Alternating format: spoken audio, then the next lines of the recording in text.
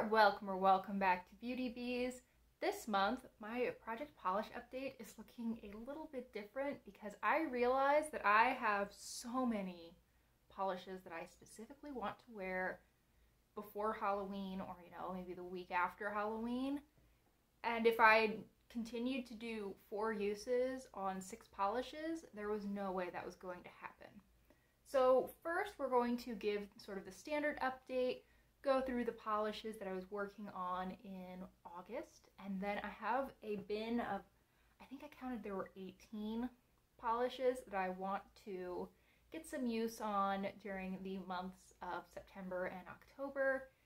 And in my September update, in my October and my November updates, I know how to count, I will go through some of the manicures that I did using those. Hopefully I will have some cute nail art to share. But let's start with the 2 polishes that I'm trying to finish. First we have this one from Cascade Polish, which I'm realizing I forgot to mark. However, you can tell that I made progress. Well, I can tell that I made progress. Yeah, I'm definitely below that gold line. I would say this was probably a manicure and a pedicure. So I think this polish is going to go relatively quickly, and honestly this would go with a lot of the polishes that I have in my bin here, so I think I will continue to get some good use on this. The other one I think I only wore once this month. This is Moonstone from Sally Hansen, and I've been working on one topper at all times so far this year, and I think this is the 3rd one that I've been working on, so I've been doing pretty well. Just gotta keep that up to make it number 3. And now for the polishes that I was just trying to get to 4 uses on. The first one I'm at 3 uses. This is from OPI. It is their Infinite Shine 2 nail polish in You Had Me at Halo. This is such a pretty color. If I have pictures for any of these manicures, I will pop them up in the corner. I so enjoyed this. I really love a grayish purple. That's just one of my favorite colors in general, and this is a very ethereal, sparkly version of that. The formula is a little bit different. It takes 3 coats to build this up to full opacity, but I don't even care because it's gorgeous.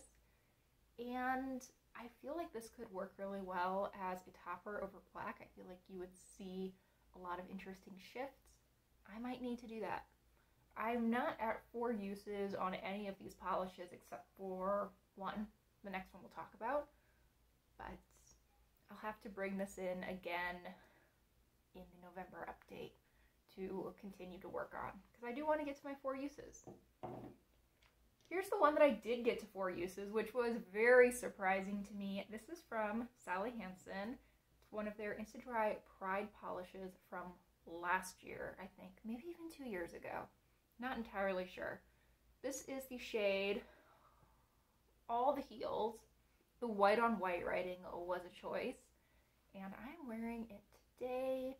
My manicure is very overdue to be changed, but it looked really nice when I first did it. I really enjoyed this. I didn't expect to, because orange is just not generally my favorite color. I say while I'm wearing an orange or like peachy eye look and the Great Pumpkin t-shirt, but yeah, maybe I'm a hypocrite, but I don't think I like orange that much.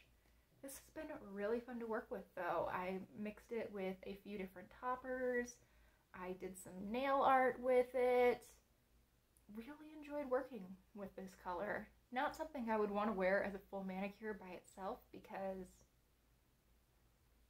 not really my shade, but it was fun to work on. I didn't work on this one at all this month. This is from Deborah Lippmann. It's Love at First Sight. Is the sheerest pink you could possibly imagine. This Kiko one in Cool Plum. I like how I act like I'm reading a label. There's no label on this. I just remember that that's the name. And I wore this twice, I think. I think one time I did a manicure that was just using this polish, and then the other time I used it as a base for this, and it worked really well in both cases. This is another one that I might just stick in my bin to use over the next couple of months because I think that it would go really well with some of the other polishes. I like how this is very fall without necessarily being super Halloween. That might be a little bit more appropriate for some occasions in September or October than like bright orange with black and white glitter would be, you know? And then finally, the last polish that I was working on this past month, I might be at 4 uses on. My sheet says that I'm only at 3, so I'm believing it, but I have my doubts. This is Slay the Day from Color Club. It's a deep raspberry shade. This dries textured. I'm not exactly sure if it's supposed to be a matte with glitter or what, but this is very textured. The way I've been actually liking this is putting down one coat of a somewhat similar color. I've been generally going deeper and then doing one coat of this on top. This doesn't have a lot of base color. A lot of the coverage is actually coming from those shimmers that you can see. So having something smooth underneath to sort of disguise the nail line and then putting this on top, I find works a little bit better because it doesn't get thick or weird feeling. So that's how I've been using it. I'm at 3, maybe 4 uses, but we're gonna call it 3. And now we get into the bin, and I didn't even bother to grab toppers. There are a few that I have in mind that I definitely want to wear in the next couple months, but I was already feeling overwhelmed just looking at my bin. So let's just run through these really rapid fire. First up, we have a black nail polish. I figured I was going to need that for accents or as a black base. This is Blackout from Koki. It's not a great black, but it's workable. We have Zipline from Sally Hansen, which is a wine cream shade, super fall. This might actually be a little bit more like Thanksgiving fall time than Halloween fall time, but I wanted to pull it out because it's gorgeous. We have 2 oranges. Both of these are more pumpkin-y oranges than the one that I was working on this last month, which was very yellowy orange. And they look pretty similar in the bottle, I promise. They are not identical. This one is definitely a little bit more red, a little bit deeper. This one's a little bit lighter and a little bit more orangey brown. So 2 oranges, and they are in a flash sale from the Essie Expressi line and Zoya Corey.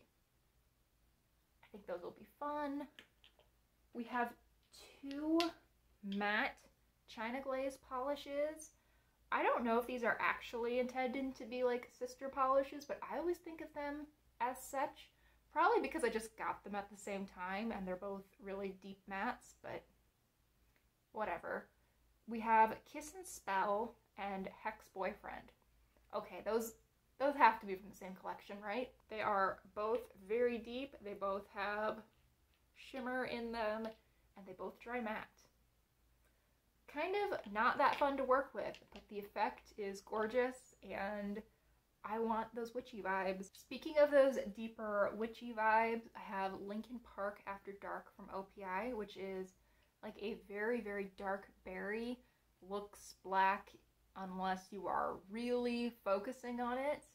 It's really pretty. This is a polish that I would actually like to finish in the not too distant future. I don't know if I'll have a chance to put it in this project this year, but maybe next year this would be a good candidate. These are pretty small. I think these are 3 ml bottles.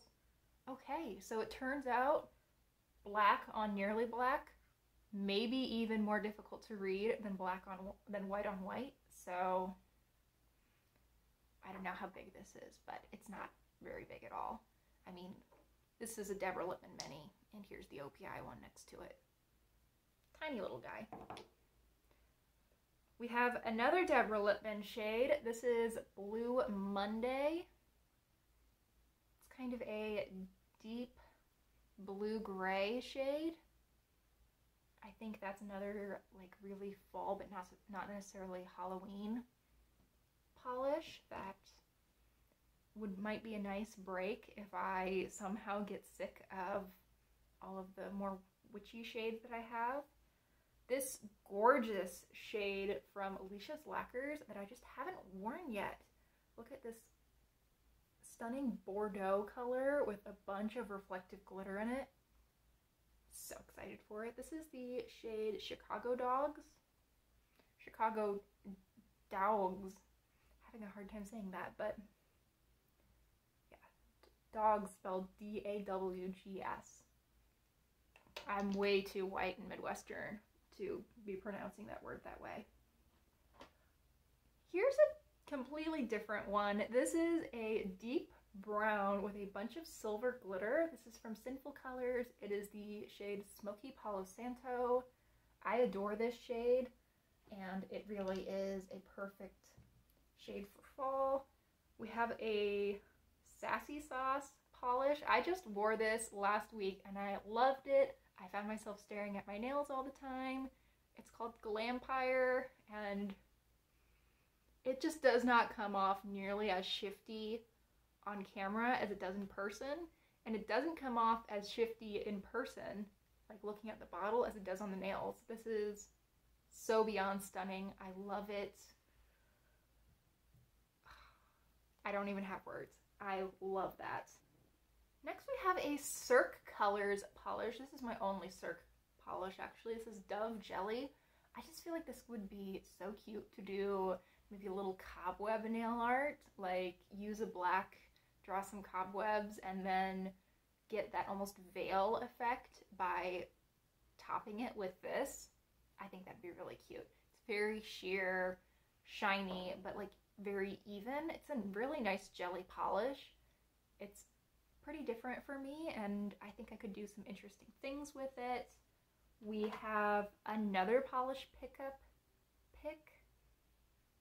We're gonna roll with that. This is Ghosts of the Vault from Lemming Lacquer, and it is a deep blue purple base with multichrome shimmer in it that shifts like orange to green. It just gives a very ghostly feel, and that is like exponentially increased by these flakies that when they hit the light just right, like glow green.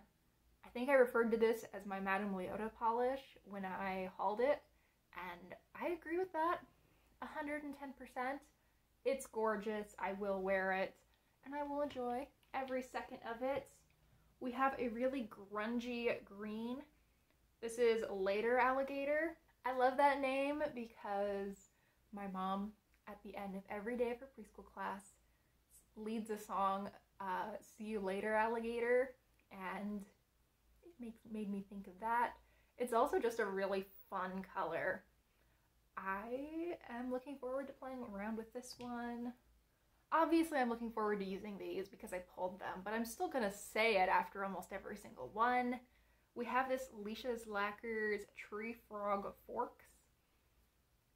I think this is like the, what is that cereal? Is it Frankenberry? I've never actually had Frankenberry and Count Chocula and, is it Blueberry? Those three cereals. But every time I look at this, I see Frankenberry. Just a very cartoonish take on Halloween. I love it. I bet this was intended to be more of a spring-summer polish, but I see Halloween, and I'm all for that. And then the last polishes that I pulled are 3 from Zoya. So first we have a Pixie Dust, and this is in Noir. It's like a thin black jelly base that has a ton of red, like magenta red, if that's a color. It's not. Magenta's pink purple, but magenta red glitter in it. I have only worn this, I think, maybe twice because it's a pain in the butt to remove. But for Halloween, right? Like, this is a vampire polish, and I will not be told otherwise. We have another pixie dust. This, I think, is in their original pixie dust formula, which is a little bit, I mean, it's still hard to remove, but it's just a little bit easier to work with than this pixie dust. This is Cheetah, which is a green with a ton of silver shimmer, and it dries really textured. And then last, we have a metallic purple that gives me strong witchy vibes. And this is Suri, again from Zoya. Also, yesterday, I purchased 3 polishes from Polish Pickup that will be on their way to me.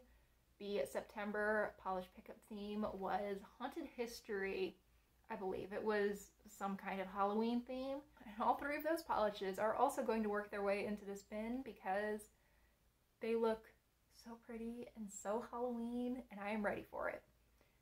Anyway, I have a lot of polishes that I'm intending to use. Hopefully I will get a chance to use all or nearly all of these over the next couple of months, and I hope you'll check in to see the updates.